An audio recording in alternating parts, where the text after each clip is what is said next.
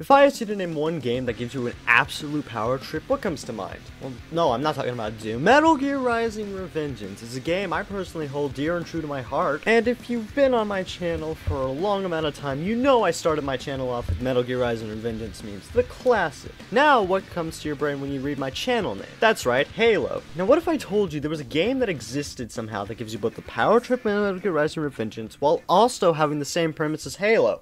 Crysis! Crysis is a game that came back way back in 2007, and I know there's remasters of all 3 games, but I'm broke and paying for Game Pass, so you just shut your mouth while I go back to playing my game. I should probably also mention that alongside with all those remasters existing, I know there's 2 other games that come after this, but I've only played Crysis 1, barely touched Crysis 2, and I have no idea about Crysis 3, so don't expect coming in here more of a storyline, more of a kind of explaining gameplay mechanics-ish and whatnot, Badger style. And now you're definitely wondering by this point, okay, why should I care about this game? What makes it good? Why does Metal Gear Rising: Revengeance and Halo have to do with it? Why are you animated? Well, sit your butt down and grab a snack or 37 as I try to explain to you Crysis, why it's good, and why you should play it, or at the very least give it a try. The game starts you off as a guy called Nomad, and I totally didn't steal my name from him, it was just a minor coincidence, I promise you. You put on a ski mask, which you don't realize actually is what your nanosuit is. The nanosuit is the peak of this game. It is what makes Crysis Crysis, kinda like how Spartans have the Mjolnir armor and Clone Troopers have...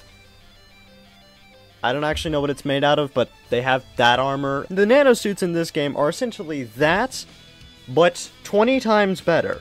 When I say that the nanosuit is 20 times better than the Mjolnir armor, I mean it. This thing can instantly increase your speed in a push of a button, can make you literally bulletproof, and can insta-kill anybody who tries to challenge you to the next melee fight.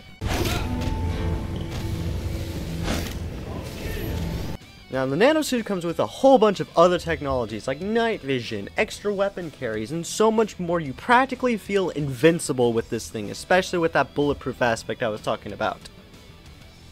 Until you realize you're not invincible and die.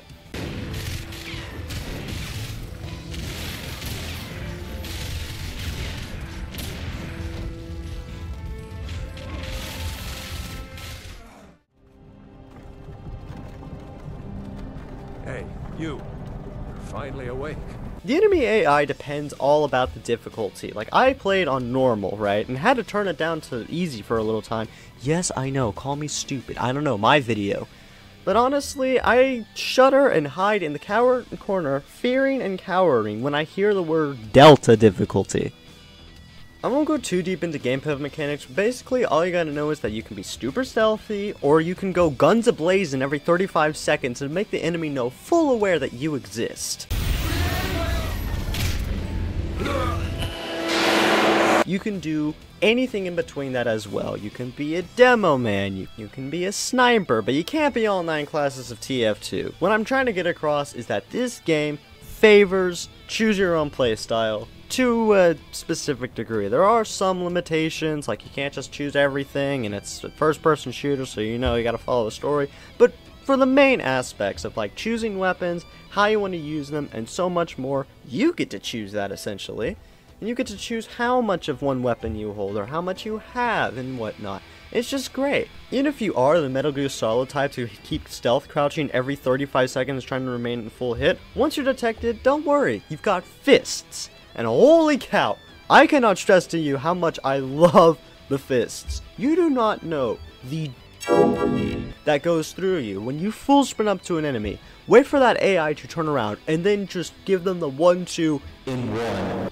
Now, I know I said this video really wasn't going to cover the story, but to simplify it, US has met a Korea for some odd reason, so this is Nanosuboyos. Nanosuboyos keep dying for some odd reason. Now only you and Psycho remain, so you two have to book it out and out of there. Then once you realize, oh shoot, my mentor who I thought is dead is alive, and holy cow, aliens exist, and Parade Ship gets attacked, and David and Goliath, and am I making any sense?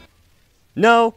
Good. Go play this game yourself. Now, there is a lot of other things I could rant on about for 35 minutes about this game, about Crysis, but I, like I said earlier, want to get this video done at some point, so I think that's pretty a good way to stop this video, right then and there. You may or may not be wondering, okay, why does this man stop the video? It's kind of like a cliffhanger. There's so much questions that I have. There's so many answers that I don't have. Why are you doing this? Well, simple. If you want answers about the game, go play the game. If you want answers about why I can't do this, it's because I don't have the time or storage space for a PC. So please, like and subscribe so I can afford a new PC and pay off my editor, because holy cow, I feel so bad. Now, if I had to give a generalized rating of this game, of how I feel about it all, music, every aspect combining together, definitely 7.2 out of 10. I love this game. I've stuck with me for a while. Not as much as something like Halo or Metroid or something like that has stuck with me, but it's definitely there. It's definitely on the list. So yeah, I think that's pretty much all I have to say about Crysis. You just enjoyed me ranting for 5 minutes, 48 seconds, or however long this audio clip will forever be. I just want to say thank you to everybody who supported me, giving it so much funny juice, whatever we can give it. Big test run is how I can describe this video. So thank you for watching all the way through, or skipping to the end, because I'm definitely having timestamps for you. And yeah, I'll see you later, Spartans.